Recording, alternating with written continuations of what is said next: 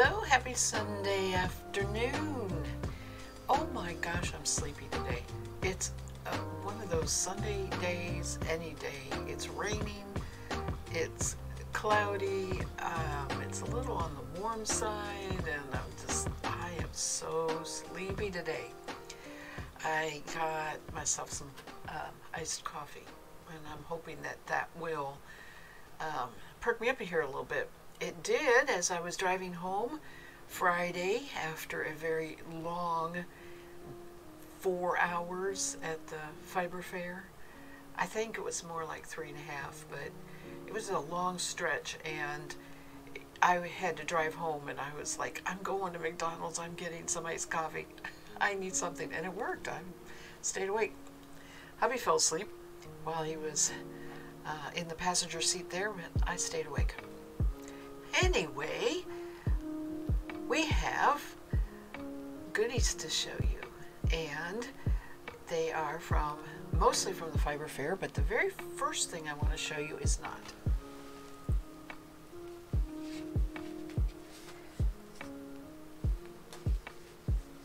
One of the other hobbies that I do is stamp collecting, and it is a small, unknown hobby, very well loved by those of us who are involved in it. My dad got me in it. He was a stamp collector. He was a small stamp dealer, would go to what was the equivalent of our Fiber Fairs for stamps, and have his little table there, and be very, very happy if he sold enough to, as he called it, make table, which was the rent for the space that he did.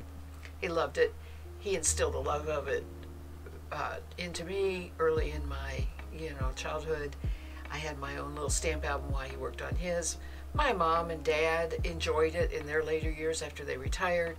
So it's just something that I really have off and on been very, very active with, and right at the moment I'm not. But I do go to the post office, and I do try to use the new releases of stamps whenever I'm mailing something. And the post office puts out a lot of stamps. Maybe you know this, maybe you don't, maybe you only pick up your stamps where they have a roll of flags or whatever, but this is what appeals to a lot of people who collect the stamps, is the fact that the designs are fun or interesting or whatever. Well, as I always do when I go into the counter, I say, what you got new? And they get out their little book, and they're in plastic sheets, and she's flipping through, and she says, have you seen the Heritage Breed one? I was like, what?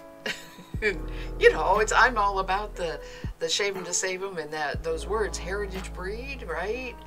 And she says, yeah, it's really interesting how they posed all these animals, so that they could get their photos and that sort of thing. But that's what it is. It is a U.S. sheet of stamps with, I think, 10 different designs for 10 different rare breeds, not just sheep. Okay, we've got all sorts of things, and it is actually what the Livestock Conservancy supports, right? The breeders who raise these breeds that are considered rare, and in this case, heritage. So I was like very, very happy, and I wanted to show it to you. There are duplicates on here. There's 10 here, 10 here, same thing. So I'm going to go a little closer right here.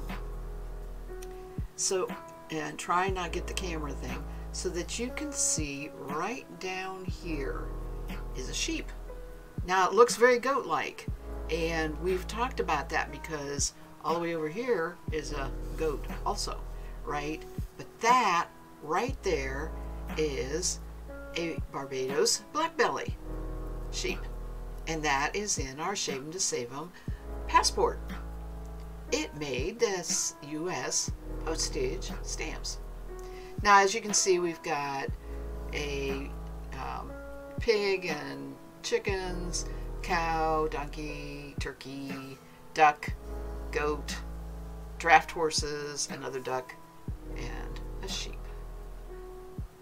So I thought that was really cool. You know, it was like, wow, a little bit of cross in my hobbies. I think I'm going to run through the fiber purchases that I made on this screen because I think I can show the balls of fiber better. But also, I'm sort of hanging out here waiting a little bit for some viewers to pop by before I go to the next screen. And I will talk all about the Fiber Fair all through this. So I'm not going to hit a whole lot of what I did, who I talked to, and what I saw, that kind of thing, and what I didn't buy, you know. I just want to do the actual show and tell, and I will warn you if you're watching this as a VOD later on, these fibers may come out later on too, as chatters come in and I want to show them off. But the very first thing I bought was a spinning towel you put on your lap. I just have been using little kitchen ones, right? And on this side over here is supposed to be an alpaca, on this side over here is supposed to be sheep. And it says Hoosier Hills Fiber Fair. Nice terry cloth. Got that embroidery on there. It is embroidery, yes. It is, somebody did the machine embroidery of it. So that's nice and is sitting on my lap right now. That was the first thing I bought to support the group that puts on the Fiber Fair. By the way, I have never been to this Fiber Fair before. It is about 2 hours from me. I don't know why. I've never gotten there. It was big.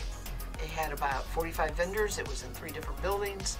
And I was very, very happy that I went because, first of all, it was like the first one I've been to since fall 2019. Okay, so the next thing I went and bought, I went to somebody that I know from vending and all that. They have Willie Knob Fiber Mill, and so he does his own processing of his own spinner flock, which is a mishmash. He is not trying to get breed specific fibers. He has a CVM ram, and he uses he has Shetlands. I mean, he has all different kinds of breeds, just a few of each. But he has those sheared, and he does a lot of dyeing, and he sells the fiber in these 4-ounce balls. Okay, and it's a moderate yarn. I mean, it's a moderate wool as far as the feel. It's very, very easy to spin. Reminds me very much of Romney, although I don't think he has Romneys, but that's what it reminds me of. And that camera is showing the green really well. It's a blend of what I think is natural gray in there and the green. So as you can see, I got 2 balls, so I have my 8 ounces. Or so I have something holding each hand. So that's the one set that I bought from him of 8 ounces. And then the other is, I have it down here underneath my feet here. I put 2 colors together. Went with kind of a fall tony thing. So this is very standard all brown. In fact, it's probably natural. I'm not sure, but it might be natural brown. And then this is your oranges, browns, and a little bit of green. It's a lot lighter than it looks like on there. It looks very brownish on there, even the orange and all that. The orange has more green and tan in it than what's coming across. But I thought I'd put these 2 together. So that was my first purchase. And therefore, I had my first big bag. I very smartly brought bags to carry and put my fiber purchases in, and nothing fit. You know, they're just your standard shopping bags or project bags or that sort of thing, and nothing fit because everything was so big and chunky. So, you know, some fit, but it was not something I used. And I took 2 of them thinking, oh, I have lots of purchases, and I only used 1 because what I did was every time I get a big bag, I hand it to hubby, and when his hands were full, he went out to the car and put it in the car. The next thing was the fleece, and I'm not showing any of that on the stream because it's huge. I mean, it's 2.9 pounds, but it's still big. And I've already done a little tiny stream on that. It's about 6 minutes long. It's the one that's right previous to this. If you go to my channel on Twitch and watch that, you'll get a really, really good close-up view of this fleece. It is a Shetland. It is a yearling. The lamb was born in 2020, and this was its first coat that was shared just a couple months ago. It's gorgeous. It's black and white, and there's probably 3/4 of it black, and the white is not really white. It has grays and tans and browns and a little bit of the black sticking to it. It's going to be a very marled looking yarn, and I said 3/4. I'm going to say 2/3 is black and 1/3 is white. And I have enough for 2 different projects in it. I'm already raspy. Hold on a minute here.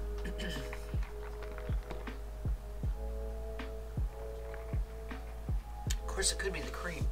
I have iced coffee and I've got cream in it. It could be the cream doing that. But that's a little better. So now hubby does have to go to the car because he's got this great big huge bag of fleece and the bag of 4 balls of fiber. So he took that and I walked around some more. And the next thing that I purchased was at a fiber booth where they had a few, like 4 fleeces, and they were Montdale. And, you know, I've worked with Montdale once. And it was okay, you know, it was okay. But her fleeces were really, really crimpy and nice. They were all white. And then she had processed fiber. And she had dyed a lot of it. And it took the dye really nice. And she had put it in color progressions and that sort of thing. She had yarn spun into the little mini skeins, which is the one thing I didn't buy that I sort of wish I did, but you know, I figure I can do something like that. But anyway, I bought some of her fiber, and the reason I bought it is because when she had it processed, it is combed top. It is not roving. It is gorgeous because it's combed and it's top. This is how they put up merino. I mean, this is how they do merino in top. Now, this is not as soft as merino. I would say this is probably, you know, merino is usually around 22. I would say this feels like maybe 26, 27, 28. I'm just going by what it feels, and you have to understand that my hands are so used to wool that some people would sometimes say it felt coarser, but it is really nice. Doesn't have a lot of bounce to it. Going to be a very nice yarn to show good open lace work or to show cable work, right? Now I only bought 4 ounces. Okay, so that was $14.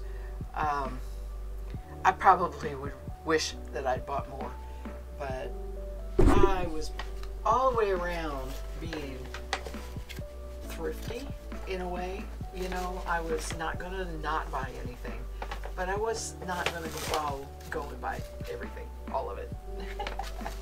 I think I'll leave that out since I probably will show that later too. I'll leave it out. She put it in this nice little bag with a bow.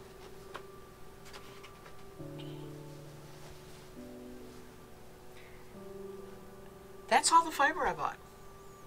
Believe it or not, the last thing that I bought is what you're going to be seeing me spin on. Yeah, spin on. Let me get myself turned around here. and maybe get a little more comfortable. I am having trouble being comfortable today. It's could be the rainy weather. I'm not sure. It could be a little bit the close quarters. I've got everything here for a reason. I've got my second camera set up a little different this time so that it's a little closer since I can't zoom the camera. So if I seem real fidgety today, that's why. Alright, so here we go. I got a Nano. I got a purple Nano. Yeah, and what I am doing right now is spinning silk. This is the silk right here. Awesome silk.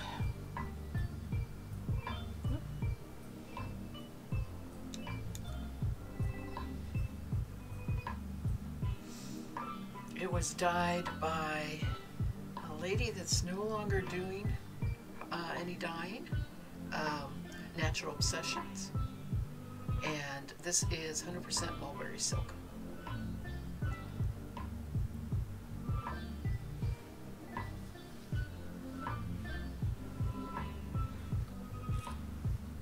I will tell the story of why I caved and bought the Nano a little bit later.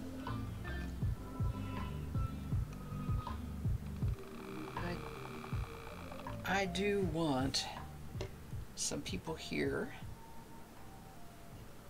to chat.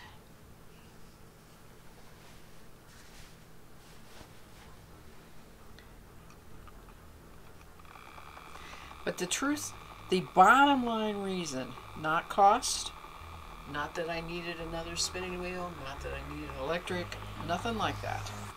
The bottom line was because it spins thin, and none of my spinning wheels can really do that.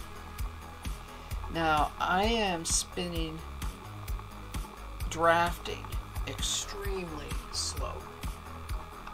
Instead of going fast, the motor going fast to put a lot of twist in, then I am letting the motor go slow, but delaying how the fiber going onto the bobbin. That allows more twist to enter. The thinner your single, the more twist you need.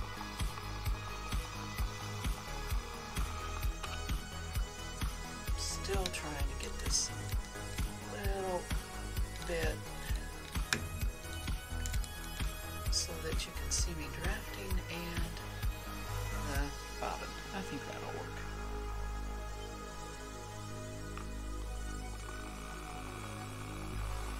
I have to pre-draft the silk.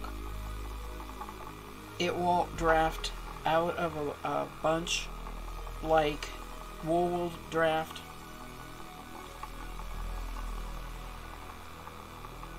Because it's extremely linear and extremely long. So silk, the more pre-drafting you do, the more it'll help you if you want to spin really thin.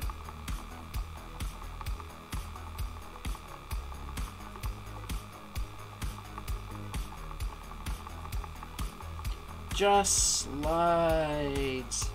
It just glides out of the fiber supply. It glides through my fingers. Oh my gosh, there is nothing like silk.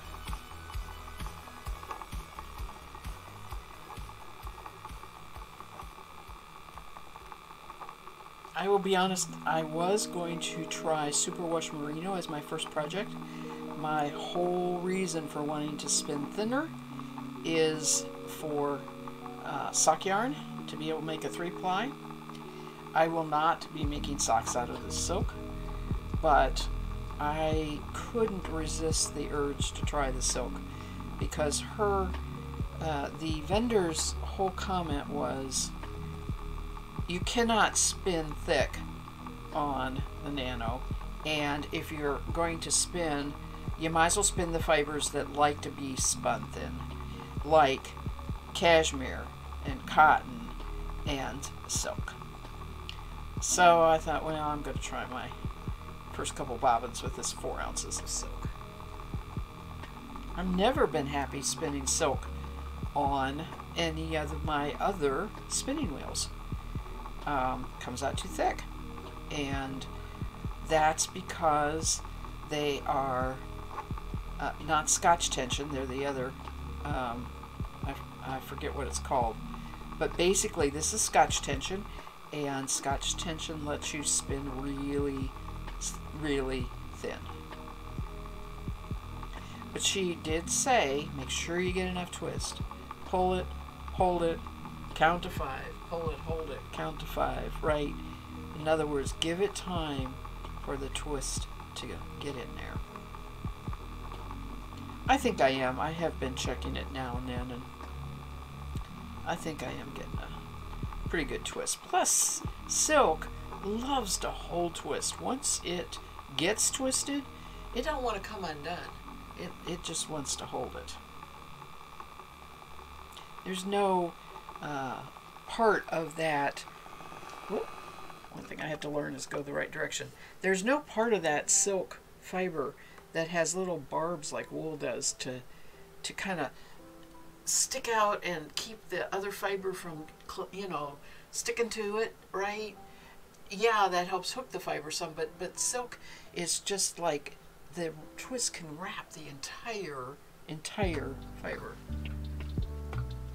And so it gets good and twisted.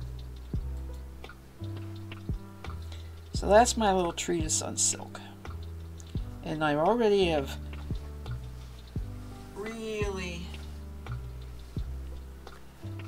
baptized my lap thing because the silk is just sticking to it like crazy. It's almost like a Velcro type. It's a Velcro type terry.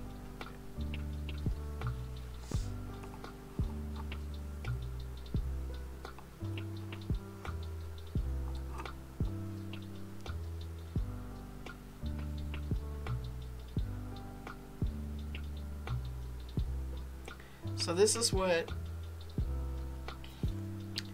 the drafted fiber looks like, as opposed to the undrafted fiber. You can see how dense and compact that is.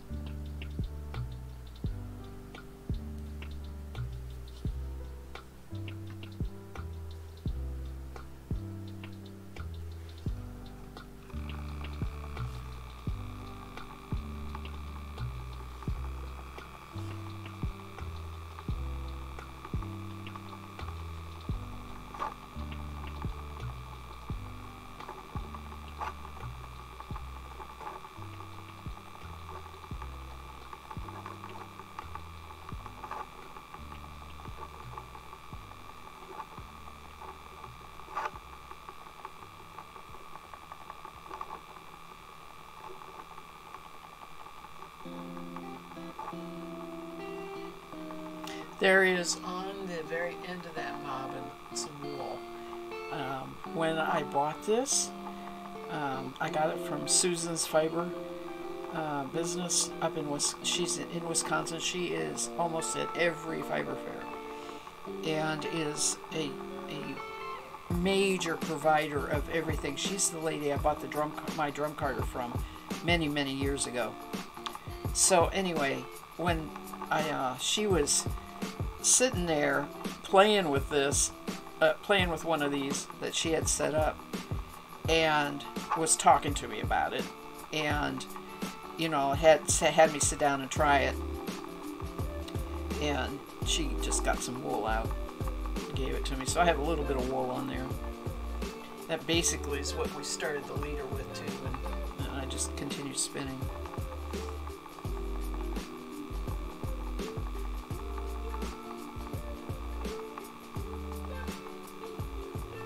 But she said, don't spin too fast. I'm still a little uncomfortable with how slow she was saying to spin, but I can see that at a higher speed, the drafting actually disrupts the turning of the bobbin.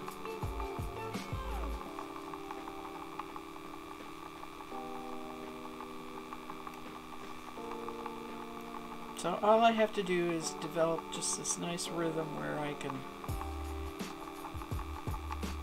get enough twist in it. She talked about that so much that, you know, of course that's what I'm worried about, right? Am I getting enough twist in this?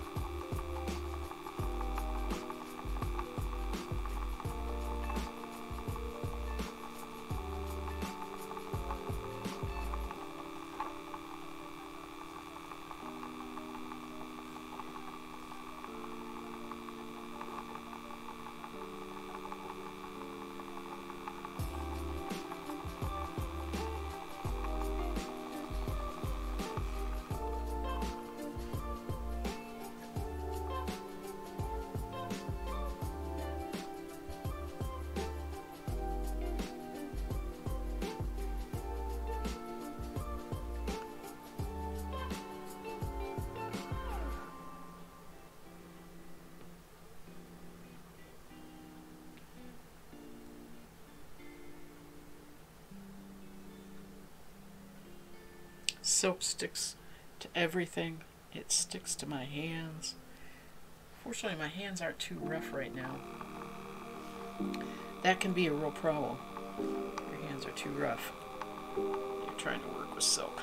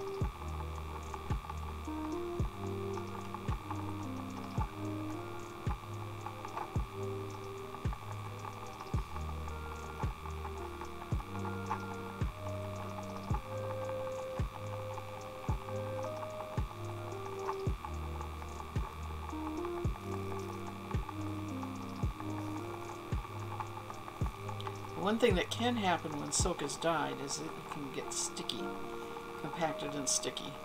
Fortunately, this is very, very well rinsed. It's not at all sticky.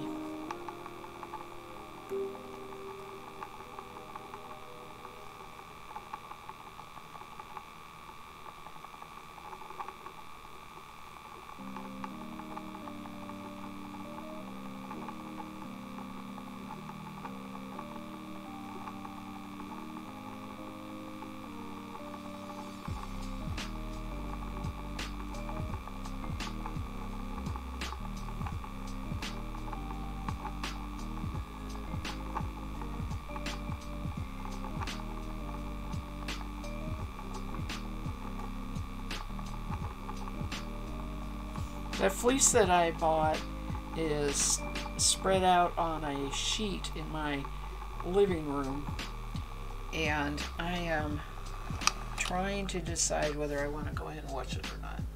It really wasn't in my plans, and I said so in the stream. I said I wasn't going to wash it. I was going to put it away and not wash it, but I don't know. It just seems like it's very sheepy smelling. And it was pretty high lanolin when I was messing with it outside to separate it. It was in the sun.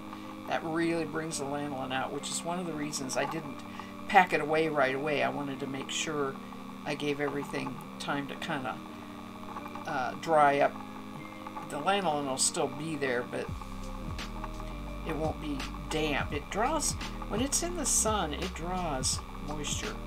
Sheep wool draws moisture. I'm not real sure why.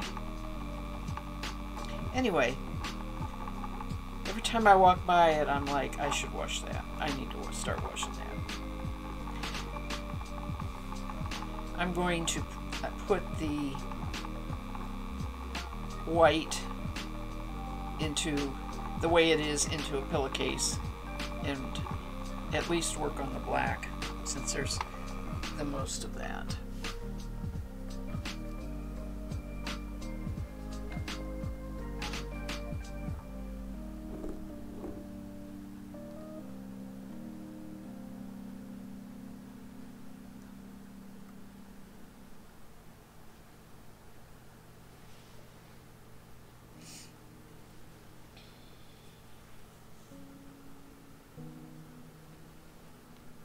One thing I did not do when I was there with her is change bobbins.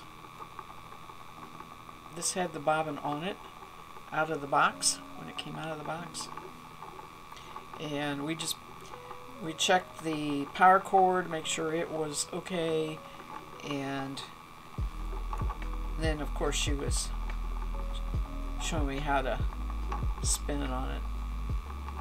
Make sure I understand the draw-in and the feel of it, that sort of thing.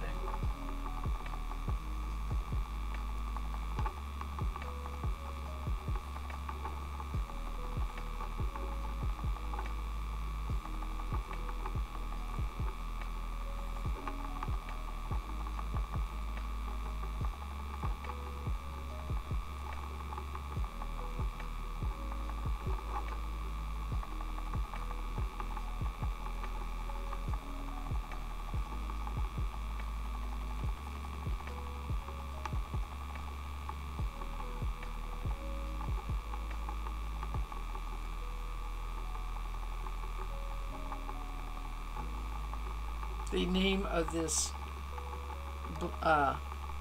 dye is Coffee Toffee.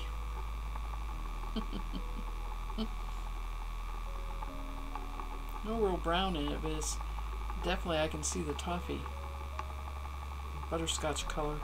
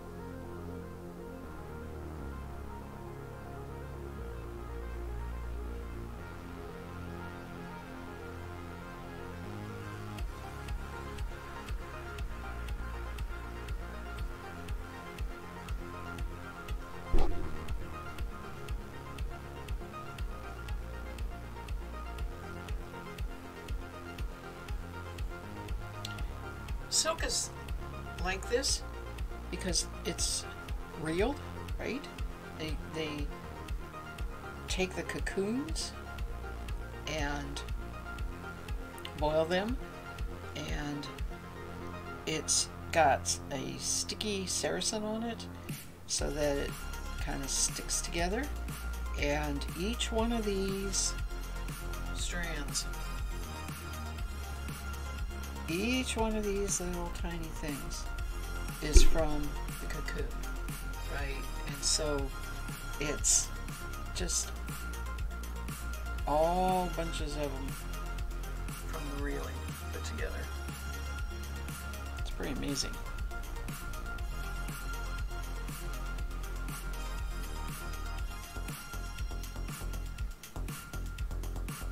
So that's what I'm doing. I'm splitting apart the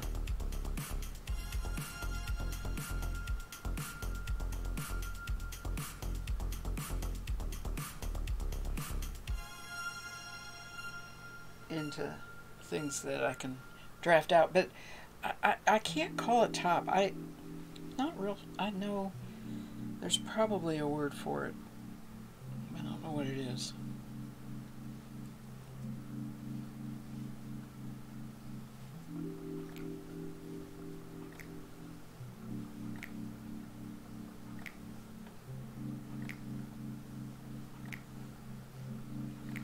All she puts 100% mulberry silk.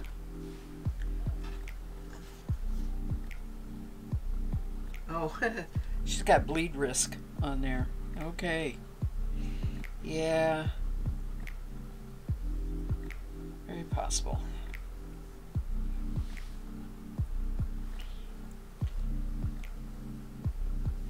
I may have to give it a dunk in vinegar water after I wash it, the yarn.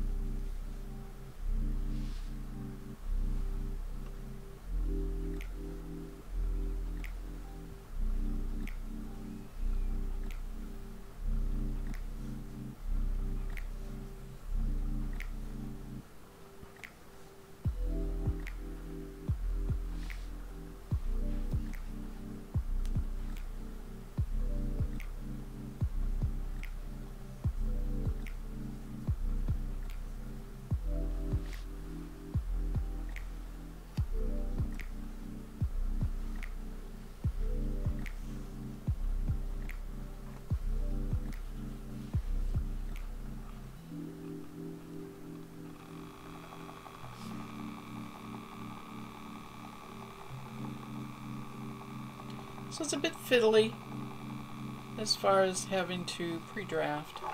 Oops. Everything.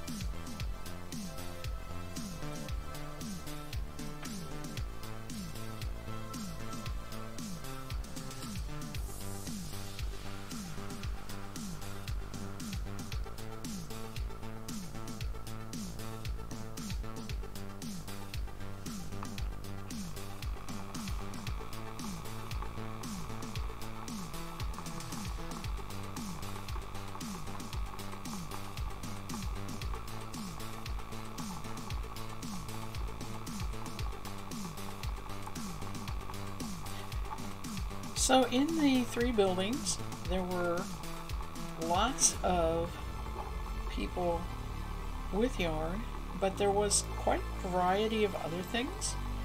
There were a couple of fiber mills, there were alpaca people, there was one Angora breeder with Angora and a rabbit, there was spinning wheel makers, there was the general, looks like it might be a yarn shop. They had tons of magazines. A lot of them were back issues that you could pick up for $1. People sold t-shirts, mugs, all that sort of thing with, fiber related.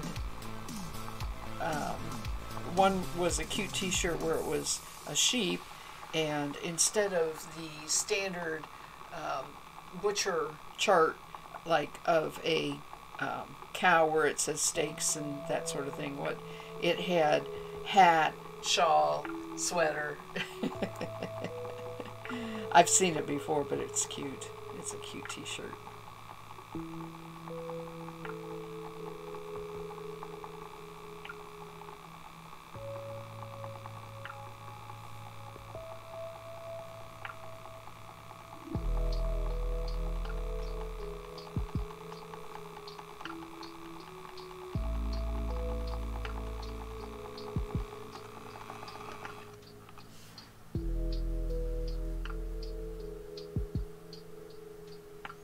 One nice thing with it, I'm getting a real faint barber pole so I can see the twist.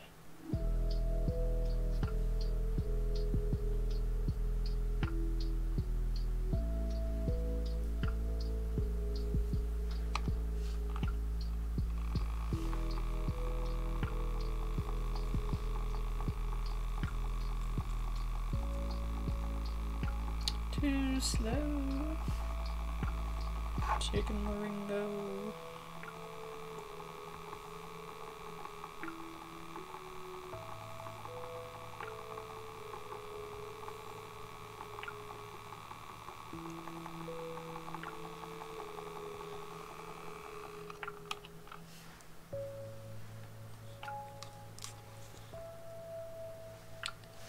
Their little slot to put your single in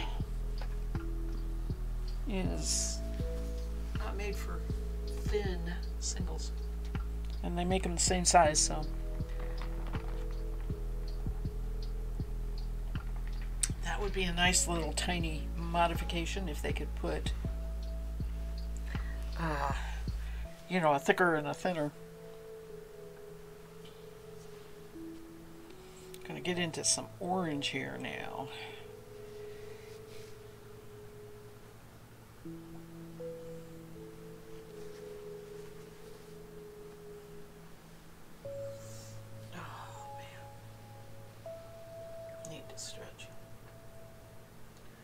Up sitting forward. I don't have anything supporting my back with the chair that I'm using. I have a back on it, but I want to sit close enough to the spinning wheel that I end up sitting forward.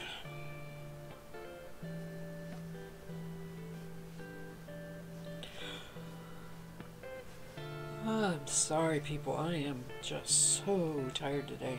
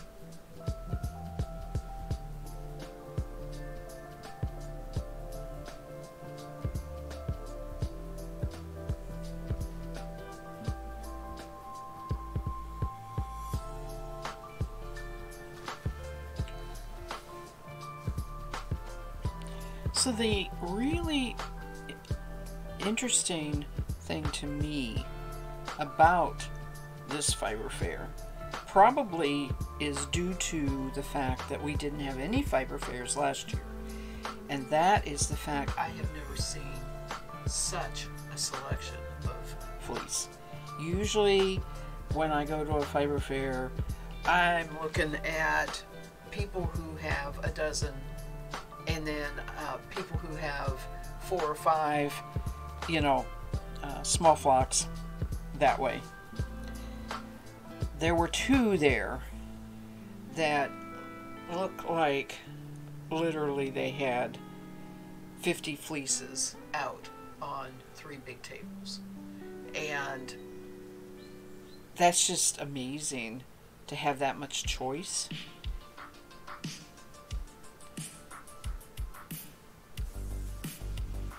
I mean, seriously, it's a good thing I only bought one. I could have bought 4, 5, 6. There were so many beautiful fleeces. Now, I didn't specifically ask them. I talked to the gentleman that had the Folks Family Farm that I bought the Shetland yearling from, but I didn't ask him specifically which fleeces are which,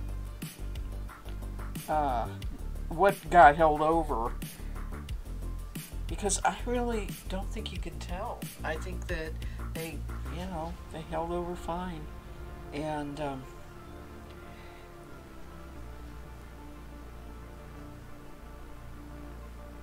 the other booth that had a whole bunch didn't have a vendor in it. They were evidently on a break somewhere. I'm sure they had somebody kind of paying attention to it, but I wouldn't, I wasn't going to go over there and poke around unless there was somebody there to talk to. And I had already bought a fleece, so. But I was so surprised how much fleece there was. And it's pretty cool to have that much choice.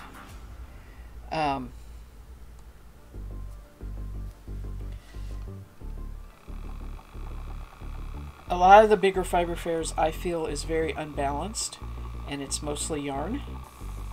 It's not near enough fiber, and I did not feel that way with this one. I felt like this one really was a fiber fair. I didn't get a real good join there. Not happy with that.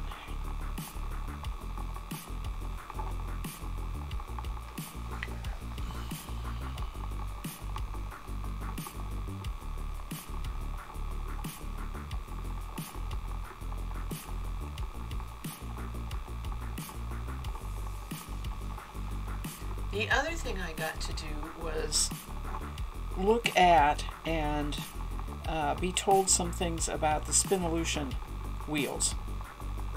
Now, there were not many wheels for sale at the fiber fair. I saw a Magicraft, and not Myara, but another kind, and I saw 2 Ashfords, a traditional, and I don't know what the other was. And then there was a gentleman who makes all sorts of beautiful woodworking things, and I forget his name. I have a really nice chart of where everybody was, so I have the names of the vendors, which is a good thing, because I don't remember names well. He had gorgeous nitty-knotties, spool winders, swifts, spinning wheels. I mean, he had really, really beautiful woodworking stuff. Warping boards.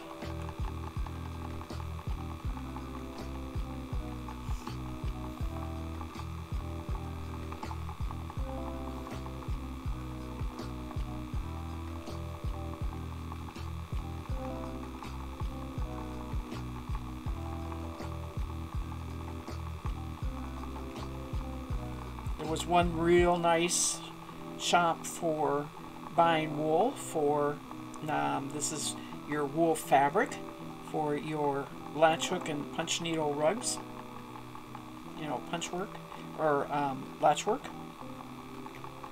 I have seen them in the past up at the one in Ohio I go to.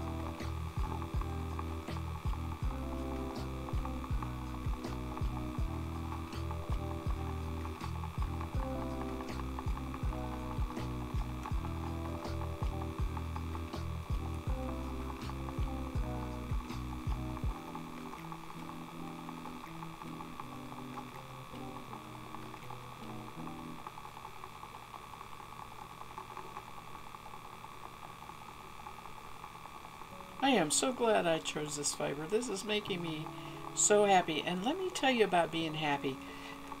After we got done walking through all the 3 buildings, of course, I sat a couple times. I need to rest my knee, but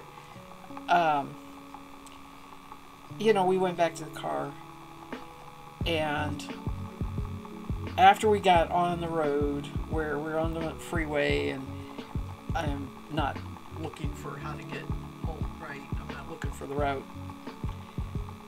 Literally, I was just sitting there while I was driving and just grinning. Just grinning. And what I was thinking of was just like, oh yeah, fiber fairs they give you endorphins. But it wasn't the fiber. As beautiful as that was and as much fun, I had a smile on my face for buying what I bought. But beyond that, it was the fact that in many cases I would stand and talk to people that I have known over the years at other fiber fairs, from other fiber fairs, you know, for 20 minutes, because we haven't seen each other, and it's all about talking to people. And it's not necessarily, some of it's about fiber. I mean, some of it's about their business and what they're doing and how they're handling it. I certainly got into that with a couple of the vendors, but it was more than that. It was like, oh, how are you? How have you been? What's going on in your life? Everything all right? You know, it was talking face to face, from a distance. We had masks on, but from a distance, face to face, with somebody other than the husband. Right? Get out of your household and talk to somebody besides your household. That's what I was smiling about.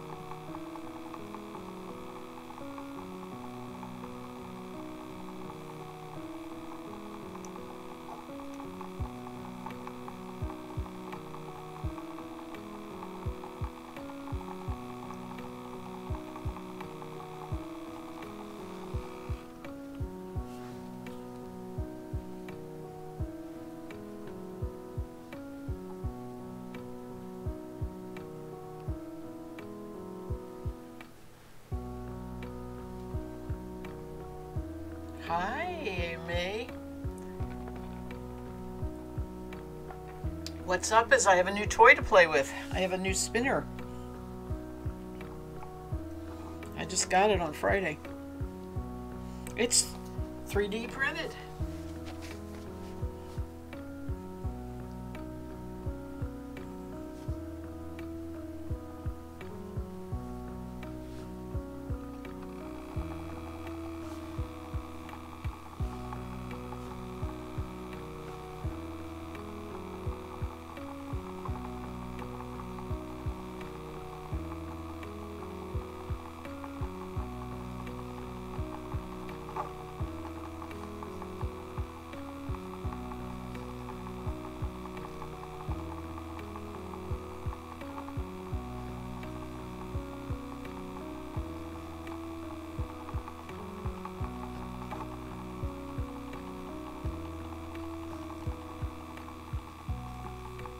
Yes.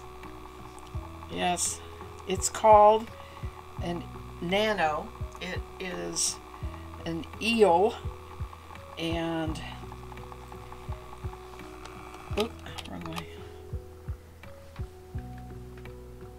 Let me get the box here a minute.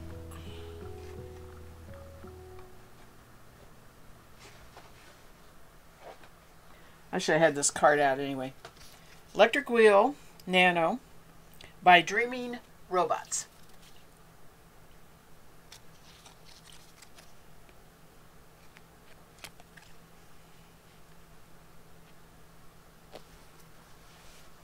They kickstarted this maybe 2 years ago. I don't know if you're familiar with Kickstarter or not. It's a crowdfunding site. And he has gone on to make a bigger version. This being the Nano being the smaller one. But they're all in production now. Okay, so he didn't. It's not brand new. It's been out for a little while. I just had never gotten one. And I had the opportunity to pick one up when I went to a fiber fair shopping on Friday.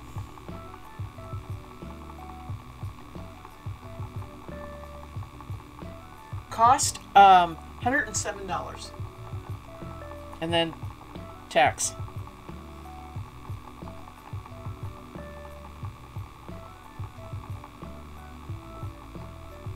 Or maybe it's $110. It was $110 because it was $117 with tax, so yeah, it was around 7% tax. Anyway, I think it's $110. Extra $3 doesn't matter.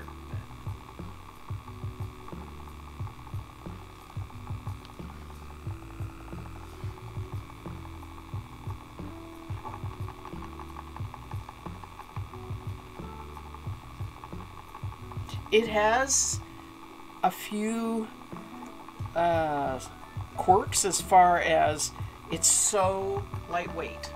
Okay, you have to have it on some kind of non-skid surface, or you have to do like I did, and I stuck it to some tape on the table.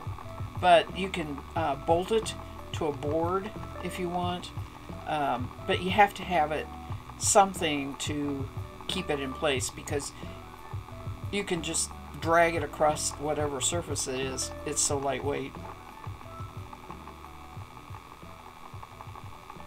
That's half the price of a 3D printer. Yeah. I don't know what... I mean, there's a fair amount of plastic, and you get... This is a bobbin right here. You get 6 of these with it for that price. And it includes... They snap together. I mean, you have 2 ends and the shaft for the bobbin. So you can see how much 3D printing goes in it, really.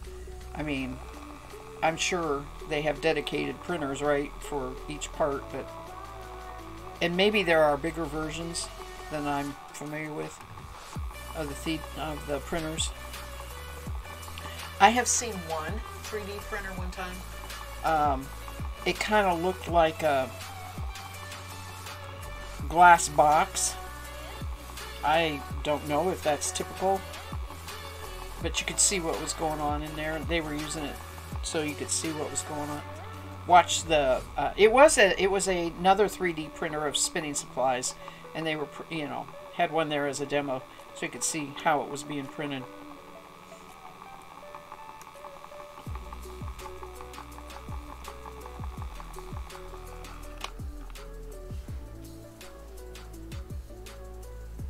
Oh, well, of course. Come on, I understand retail. Retail is always a markup. I mean, you have to think of all the design protocol that went into this.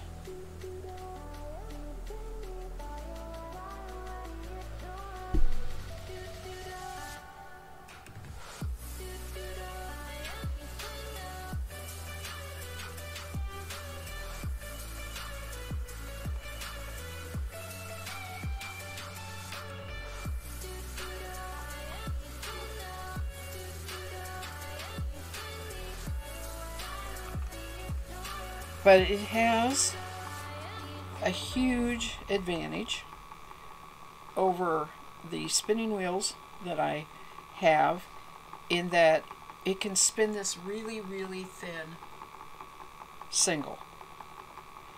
And it has to do with the way it is set up to tension back here. It's a very easy, light tensioning. It's not pulling in hard. And it also has to do with being able to spin extremely slow so that you can draft really, really thin and then let time to put a lot of twist in there so that that thin is going to hold together. You know, if it's too thin and it doesn't have a lot of twist, it'll fall apart. So it needs a lot of twist. Oh, not at all. I did not think that way at all. And I understand that English is not your first language. I'm amazed at the price. I'm serious. The wood spinning wheels, the big ones, are $1,000. You know, the woodworkers get that much for the wheels. So it's a very cool way for people to get something they can spin with, right? At a very economical price.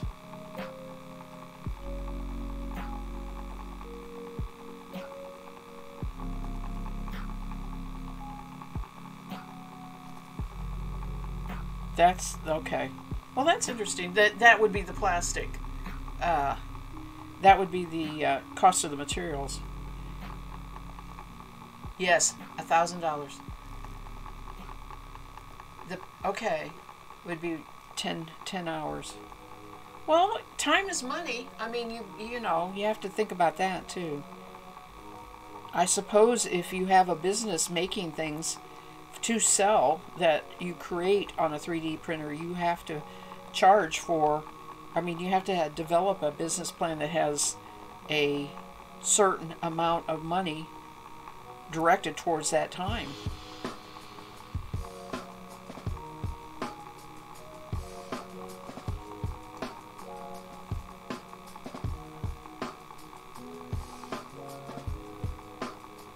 I'm glad you stopped by.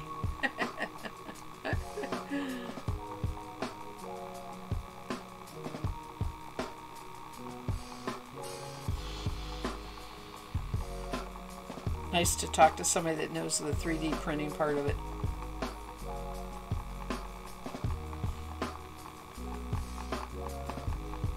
I'm just interested in the spinning part of it, you know.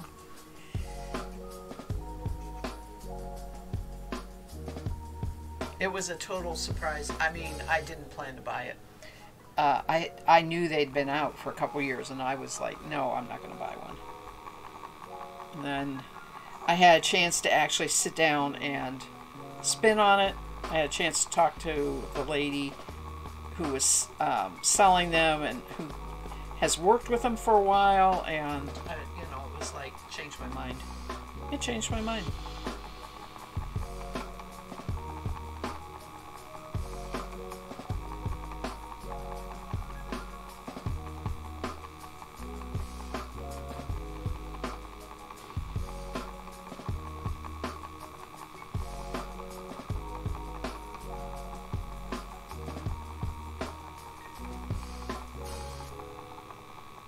What I'm spinning is 100% silk.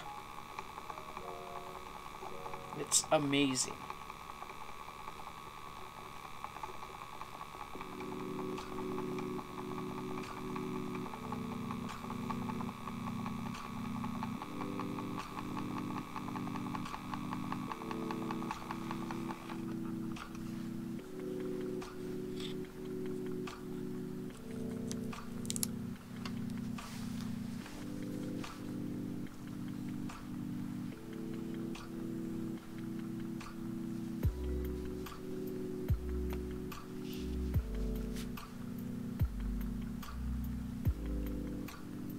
Okay, talk to you when I can.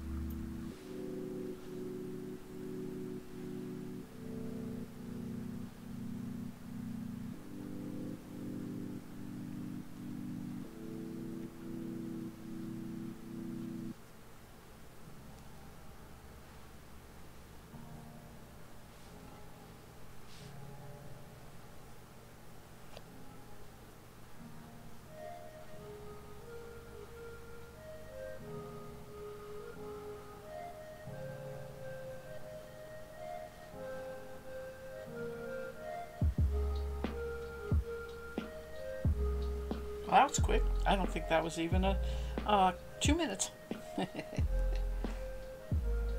What I'm doing right now is I have to pull this silk a little bit so that it's good and loose, so that when I am spinning it, it's called drafting, but when I spin it, it'll be slide right out of there real nice.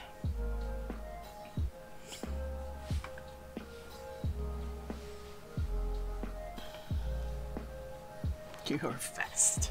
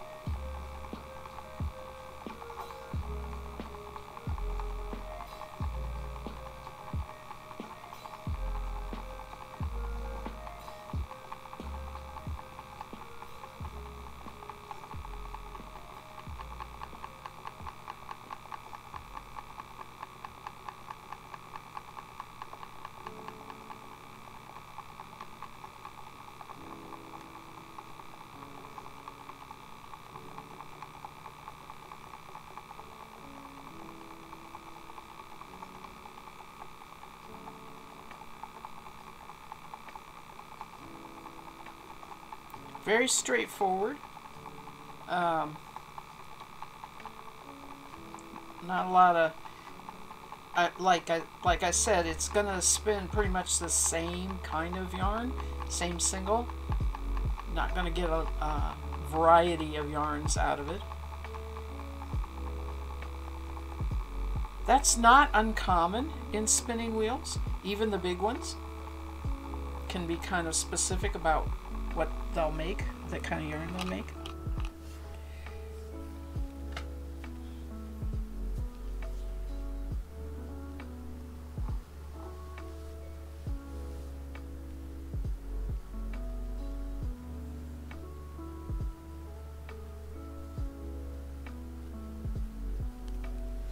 It's small, so it's not going to make a lot of yardage of, you know, and that's okay when it's real thin anyway. But yeah, that's another thing. It's not going to make a lot of yardage. I saw spinning wheels that had bobbins so big they would hold a pound of the yarn, you know. So they make them that way too. But that's a big wood one.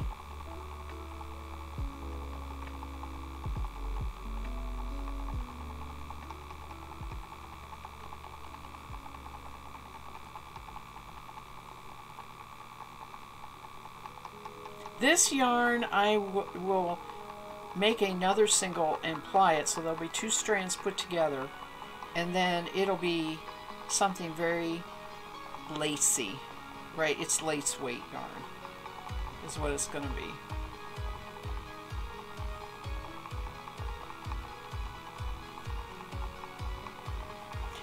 And it could almost be used for embroidery. It might fray too much as you were sewing. Just, I'm not real sure. Depends on, like if you used a coarser cloth that had bigger holes, you know, it wouldn't fray as much.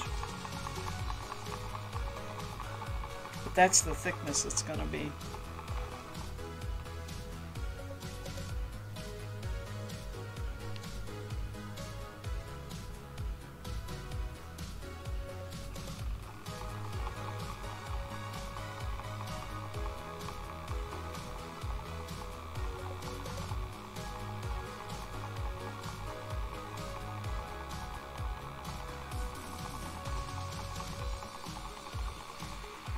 I could crochet with it and make lace.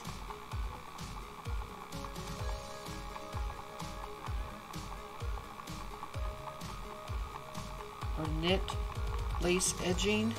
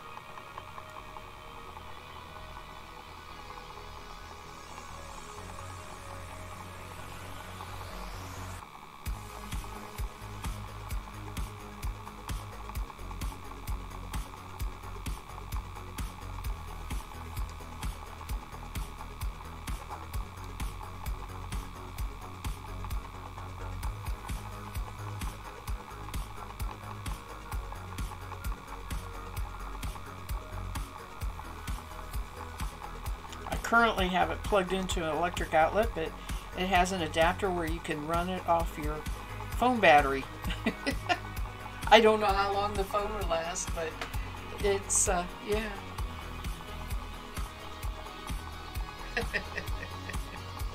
You came here because of the crafts, but you may stay here because of me. Well, that's nice. I'm glad you're here. Like I said, it's nice to have somebody who knows the printing end of it. I can appreciate it.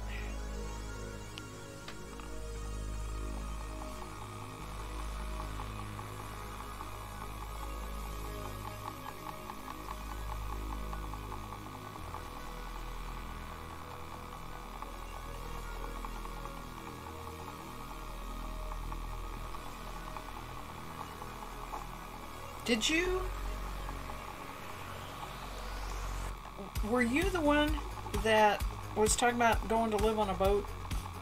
Has that happened?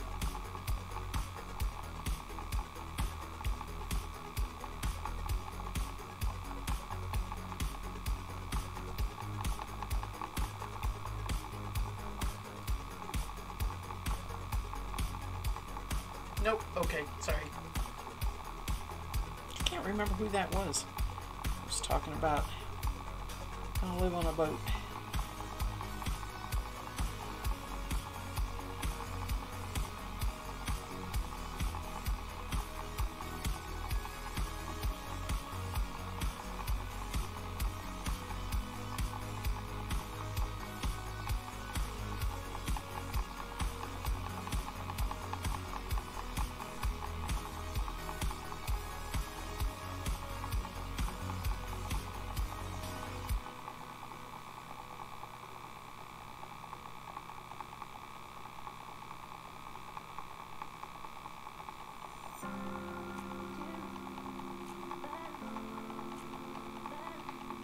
Well, I did remember that. But I still thought we got into a discussion about living on a boat.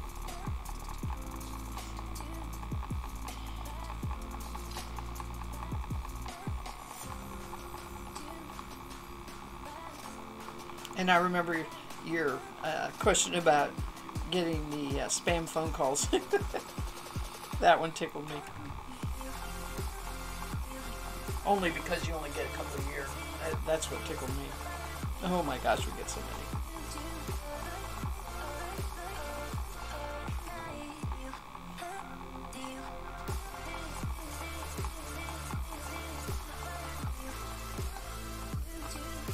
We even get them on our cell phones.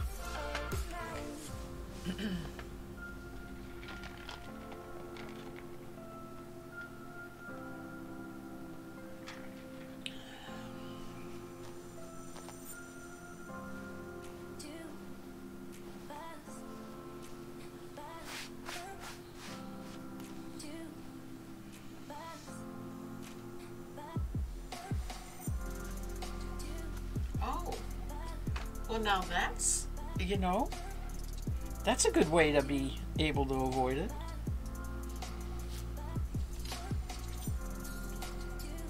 Now you have me curious.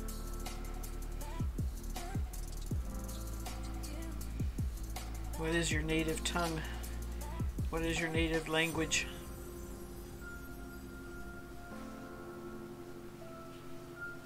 Because you do English very, very well. Especially to type and spell.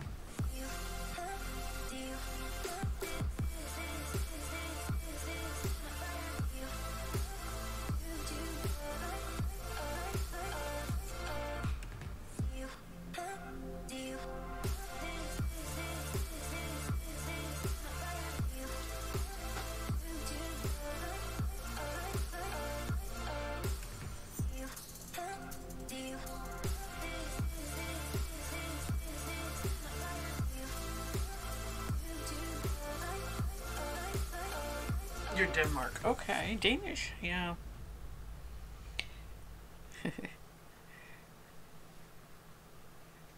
I think you told me that once before. But after not getting the boat right, I didn't want to guess again.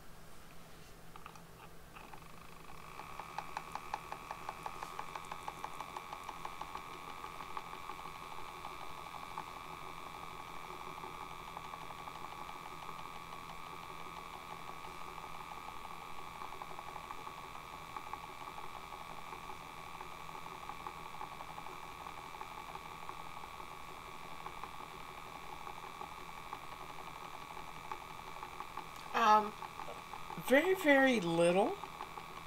Um, as far as what I know about Denmark,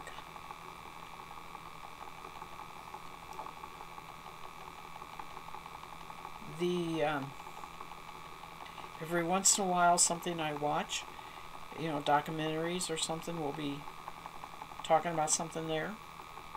It's not a strong fiber country. In other words, raising sheep or that sort of thing. Iceland is, and so much of what I know about the other world is related to what it's involved in, the fiber business and what they raise and that sort of thing.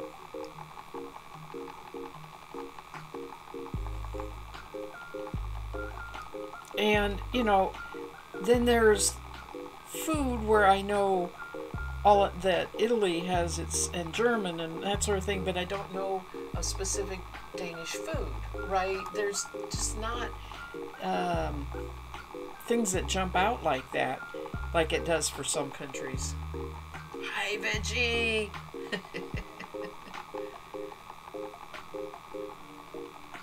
I get the feeling that the Danish people want it that way, right? And Denmark is small, I do know that. Veggie, I got a nano. Veggie is a spinner too. AMA knows, we've been talking about the 3D printing part of it. But, yeah, I got it at the Fiber Fair on Friday.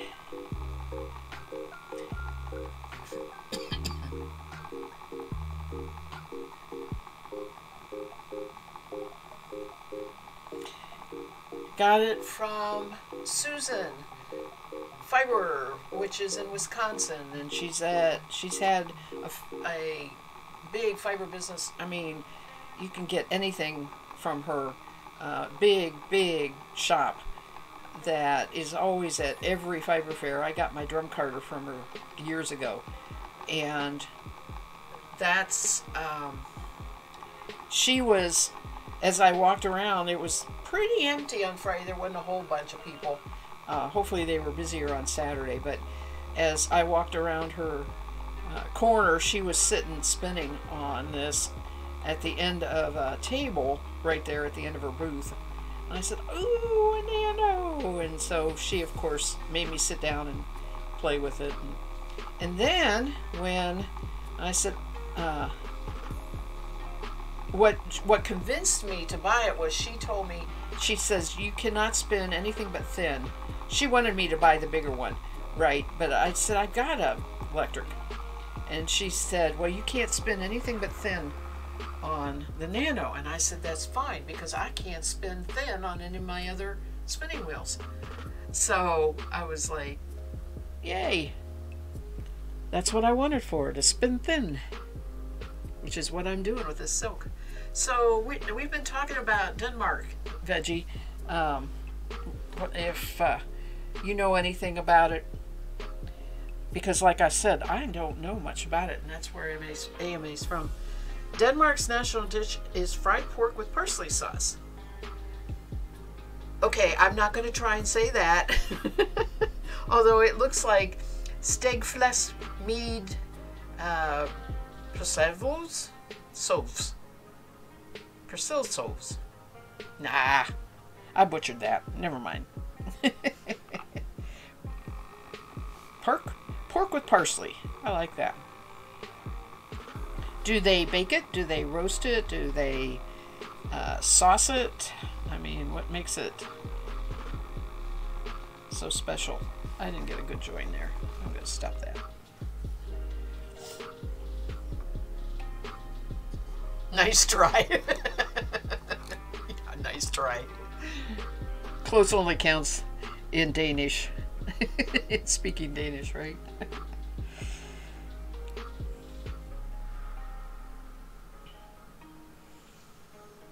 There's a idiom.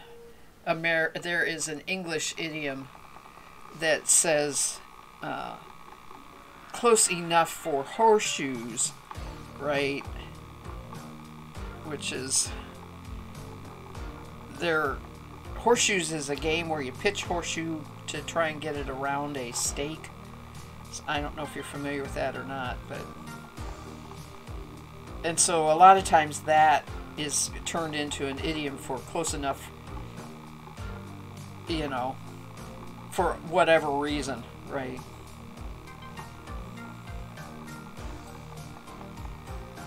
You have, okay.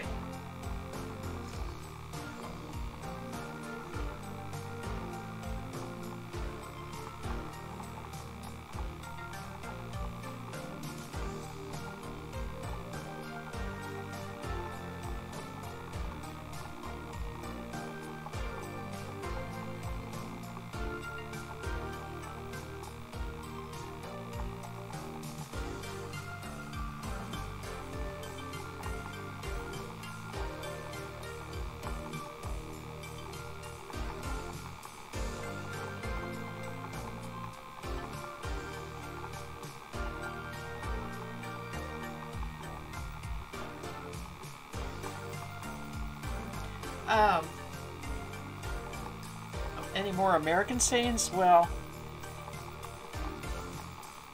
you know, I suppose I do, but I suppose they would come out in my speech without me thinking about it, because if I try to think about them right now, I can't.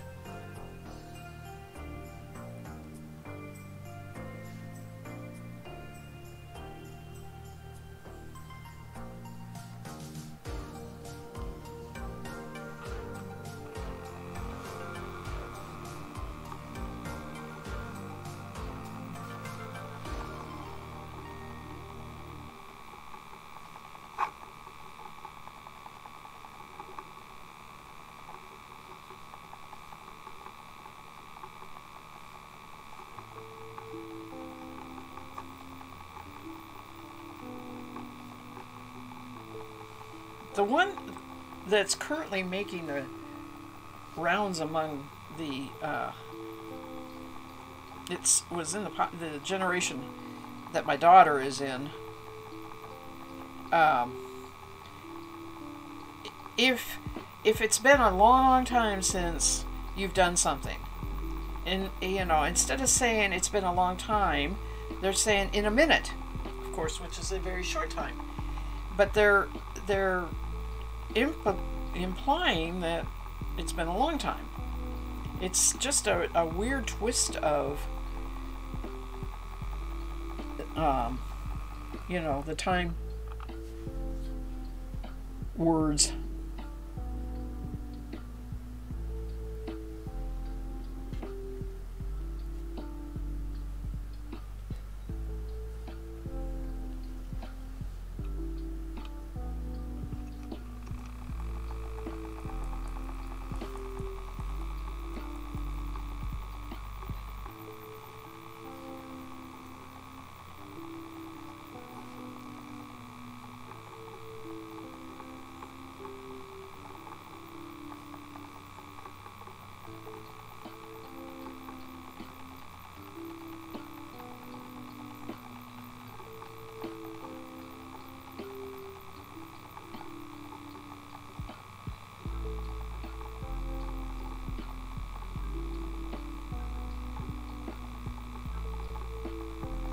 Right by and almost beat Snowman off the horse. It means that was close.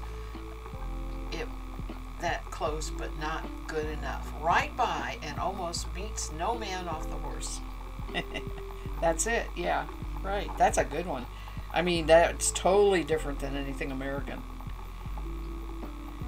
Although, one thing we will say is if we're making something, and there's mistake in it, like say we've knitted something and there's a mistake in it, but they'll say, well, it'll pass the 6-foot test, or they'll say it'll pass the horse galloping by test.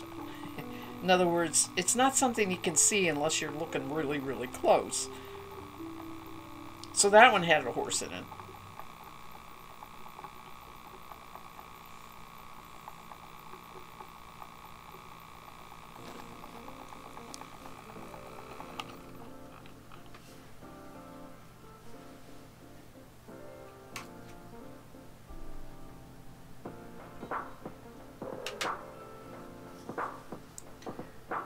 What you do not know, you do not feel sorry for.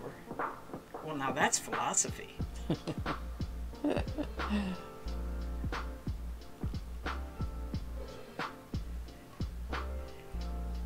So in America, we say something like, what you don't know won't hurt you.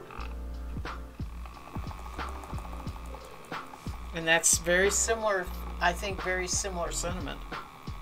You won't feel sorry for it, but we're saying it won't hurt you.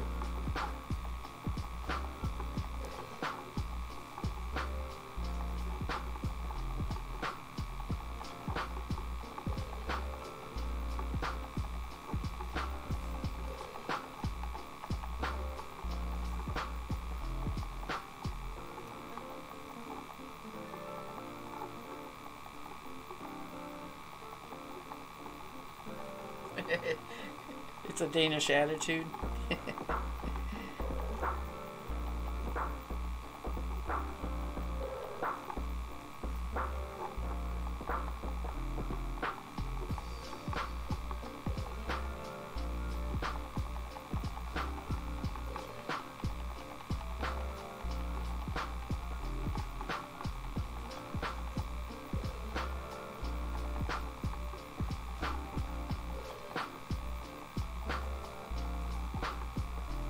A hungry hunter is a bad hunter. That one's funny.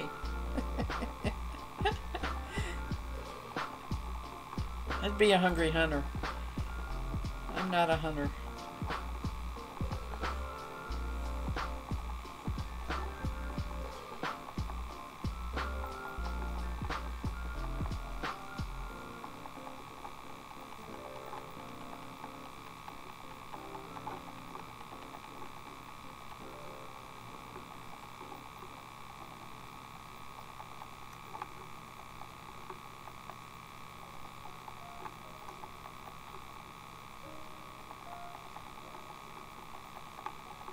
Grass is always greener on the other side of the hedge. Uh-huh. Except it says the grass is always greener on the other side of the fence. We don't have hedges. You have hedges for fences, but yes. That one I know.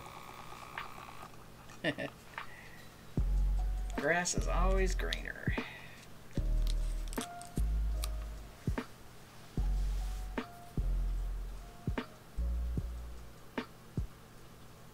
You use both in Denmark? Fence and hedge? It is pouring rain outside.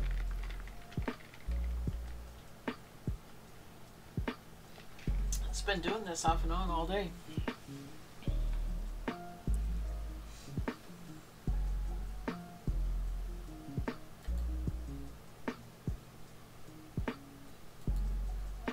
Vingy, you want to see some fiber? Are you still there or are you busy?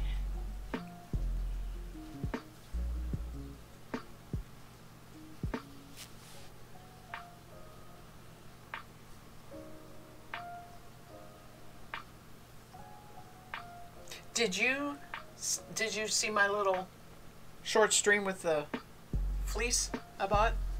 It's Shetland, black and white. You'll have to catch it. It's only 6 minutes long if you haven't watched it.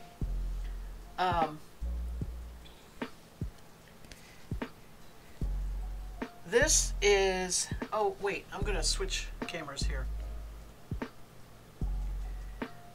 Okay. Der Ugler I Mosen. There are owls in the bog. It means something's wrong. Oh, there's owls in the bog. You like the outside stream? I like streaming outside. Except it was very hot in that sun. All right, this is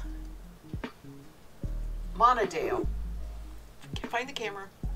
And it is comb top, which is... Oh, you're... Okay. AMA saying there are owls in swamp. There are owls in the swamp. Okay. Monadale is kind of an unusual breed.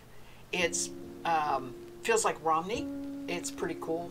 And this is comb top. And that is why I bought it, because it was comb top instead of the traditional mill processed roving.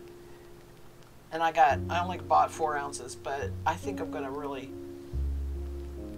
I bought it because it was different, right? Something that I've not had. And I love the fact that it's top. And then I got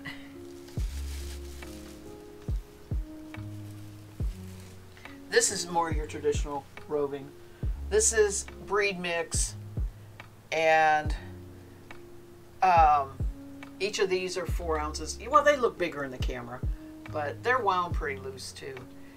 Woolly Knob is a fiber mill in our area, and he does all this from his sheep. Okay, he has fiber flock, and he dyes it and processes it. And I believe this is green dyed and a natural gray, and it's probably got Shetland in there and that sort of thing. He doesn't mark anything as breed specific because he blends everything. So I got 8 ounces of that. And I also bought, because he's a buddy of mine, so I gave him extra business. But I bought a natural brown and this to go with it. So I'll have these two together. So that's really, besides the fact that I bought that big fleece and the nano. That's what I bought. Common sense is not so common after all. Huh. Yeah.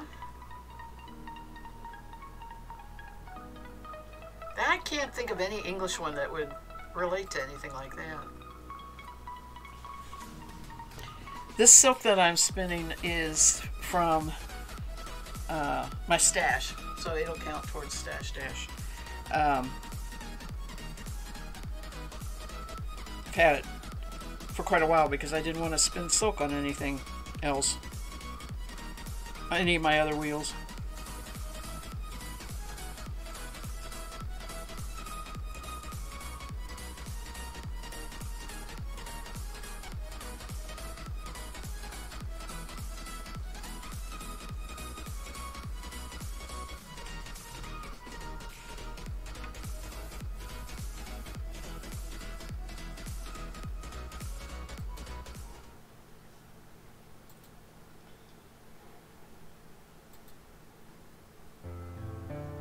Sorry. I got really tired of that. I've been listening to that music for a while now. Time to go with something else.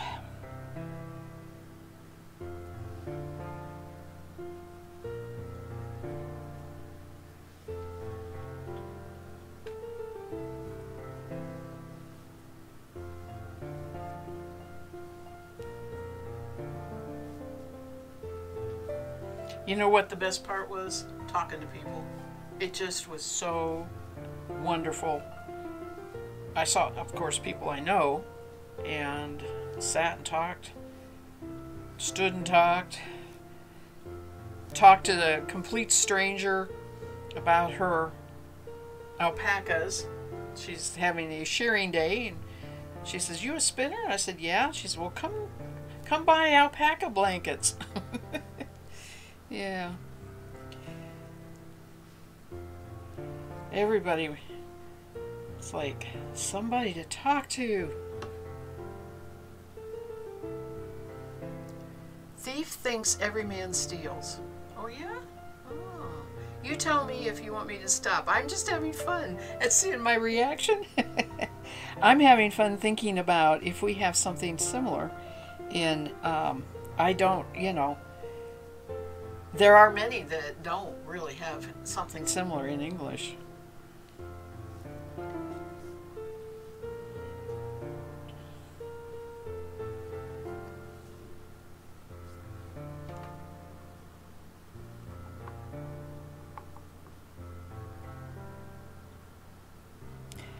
All right. I don't think I was getting enough twist that last batch.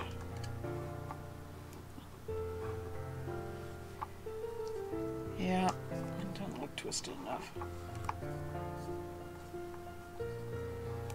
That's English, yes. The one who laughs last best. It's hard to say. That's a tongue twister in many ways.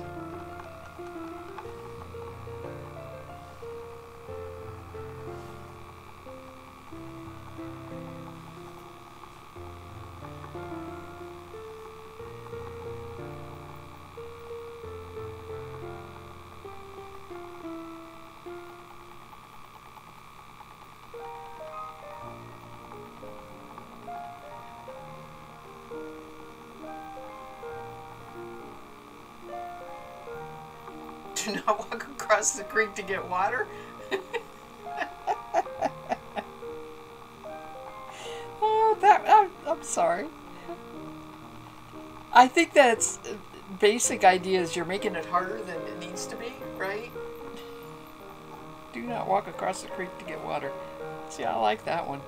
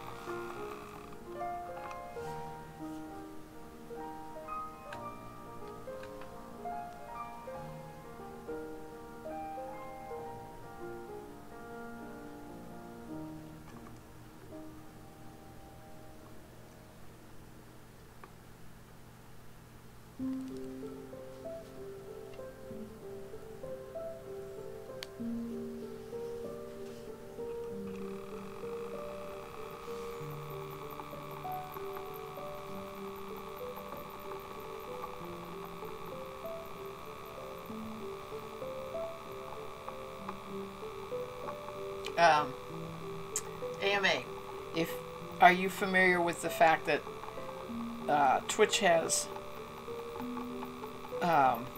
where you can watch the videos after they're not live? You can watch them on demand. And what Veggie's talking about, yesterday I used my phone and I streamed outside. And if you go, it's only 6 minutes, but if you go look at that, you'll see what it looks like in my front view and around, you know, you won't see my house or anything, but you'll see what I see, like when I sit on my front porch. I'm sitting at a table out in the yard, in my front yard is what I'm doing.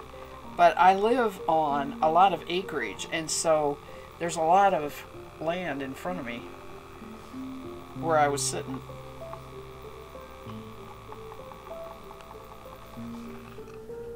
That's good. This is not politically correct, yeah. I like children play best.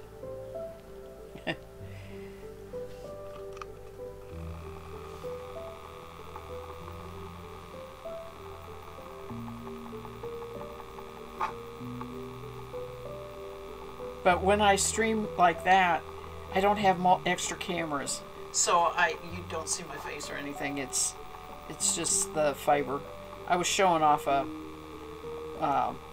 fleece from a sheep that I bought.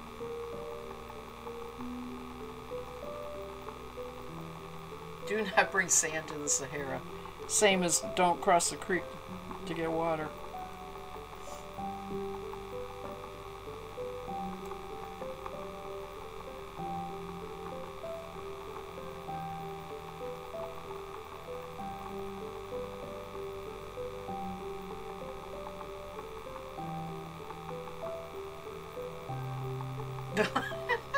I like it in Danish.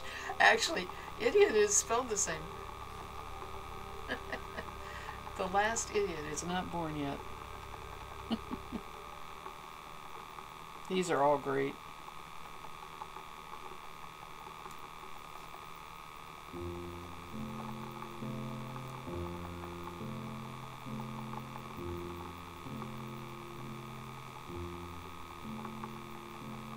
Blood is thicker than water. Yeah, we know that one. Veggie says, I'm half tempted to do a park stream after watching your fleece stream, but I worry about having a strong connection. Yeah, I was using the internet. I was not using my cellular. And I am surprised that the internet reached out as far as I was. I don't know. I have both turned on, but it didn't look like I had much. But we do have 5G. So that internet, 5G, I think, is goes out further. Not real sure on that, but anyway, it did work. Even my husband was like, "You can't do that." I said, "I think I can. I did once before." I have seen people walking, hiking, right, and using their phone, so it probably just depends on your service. No roses without thorns. Better late than never. Yes, we know that one.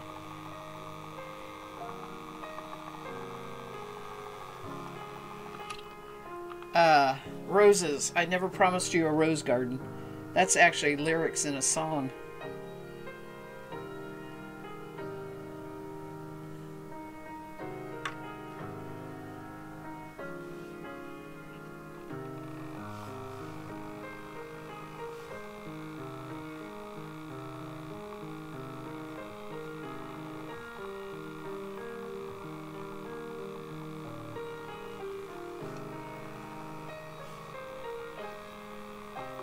That's another one we know. Cannot see the forest for the trees.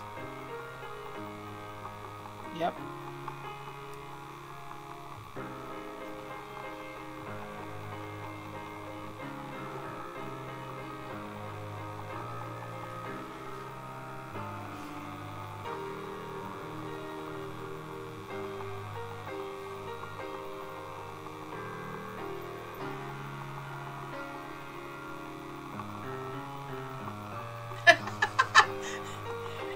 Have funny sense of humor. Do not sell the skin before the bear is shot. I can't think of what we would have that's similar. I mean, that's funny.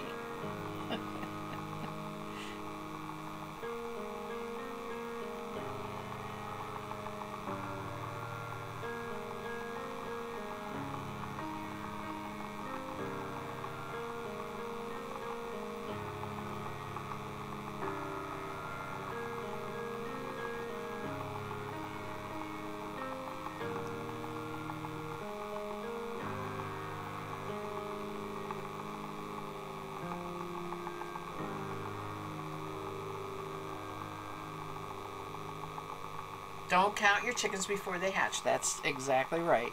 That's a good one. It's similar, yes. Very, very similar.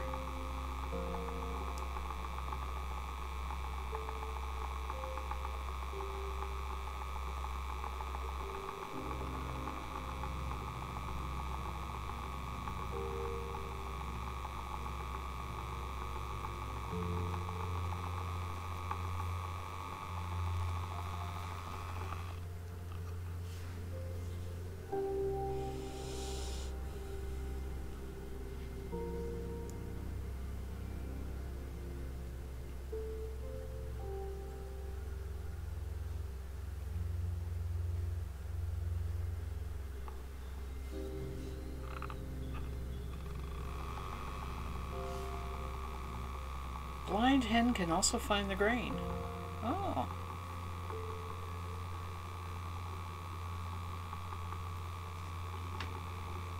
Where there's a will, there's a way.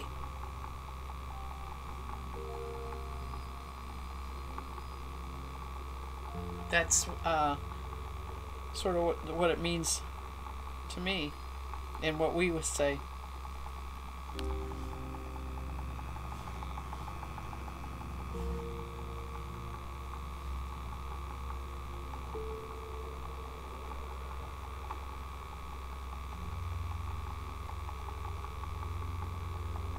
Nope, that's another one. Where there's a will, there's a way. That's the one I just said. Okay. So you say that too.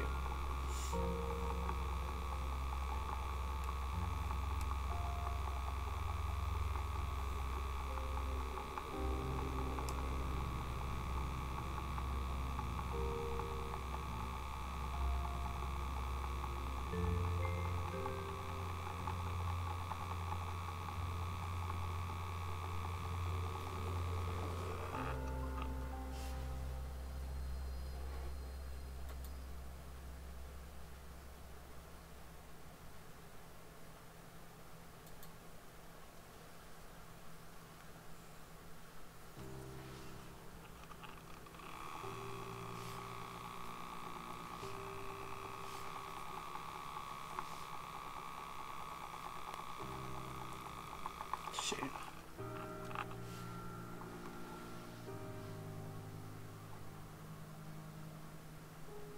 It is said by a famous person as fugitives from prison with a spoon.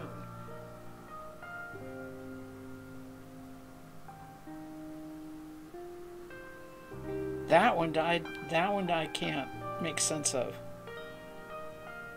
Unless spoon isn't the right word.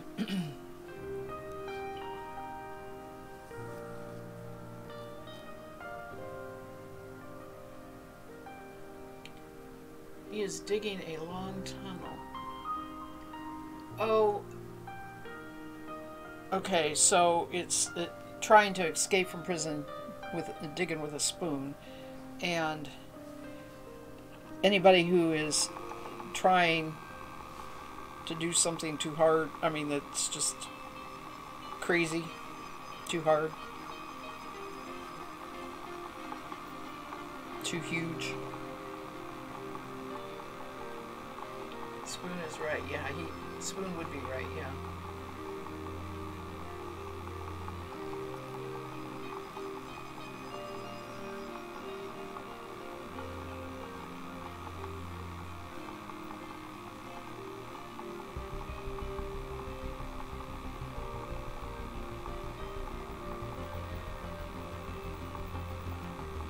Okay, Carl August. Oh. Lorenzen. Lorenzen is his last name. What's he famous for? Is he a writer? Is he a politician? Is he... And he's Danish, right?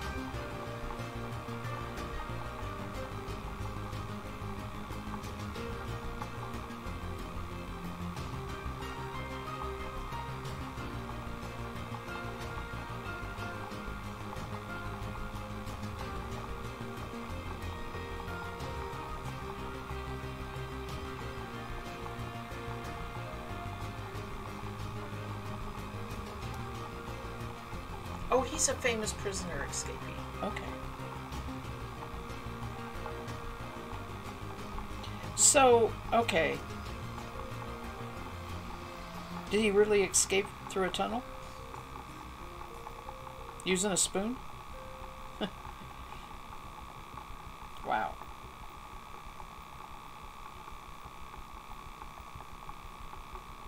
Wow.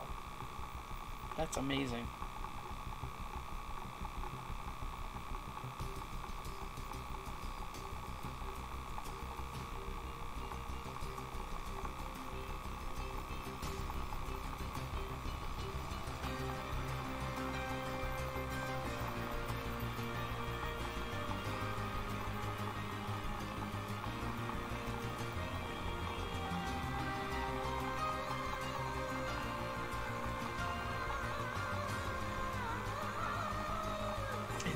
I can see it's a tourist attraction, right?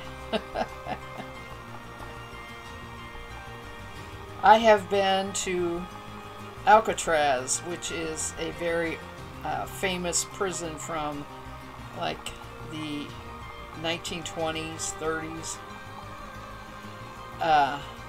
It's on an island off of the west coast, and it's a tourist area now. You can go visit, but it's you know, it's not fixed up at all. I mean, it's pretty intense, bleak, whatever, to go visit. You have to ride a boat over there.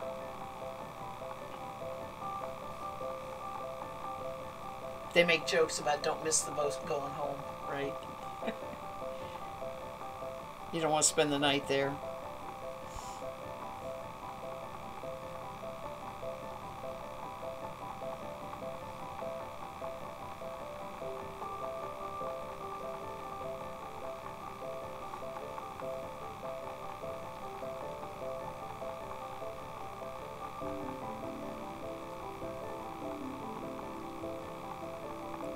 So, in the dark, all cats are gray.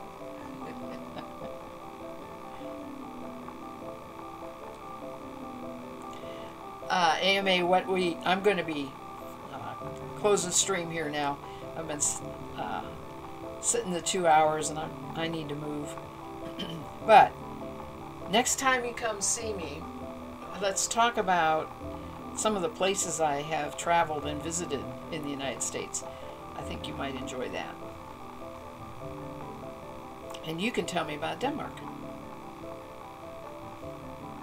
I would enjoy that.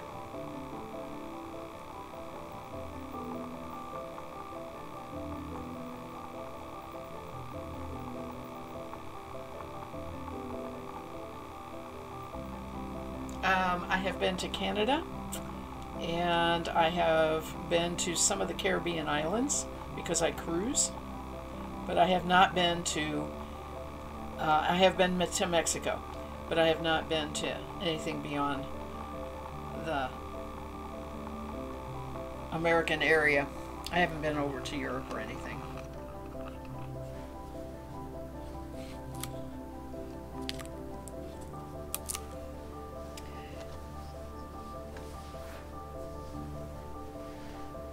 It has been, thank you.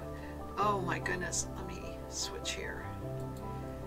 It's been very nice talking to you. And Veggie, thank you for stopping by. You all come by again. I'll be on Tuesday morning. It's probably not going to be your time of the day. It'll be very early probably for you. AMA, you may be working, whatever. And I will be back late Thursday night, so that if you're earlier than me, that should work for you too. So, and I'm always here Sundays. So, see y'all later. Bye.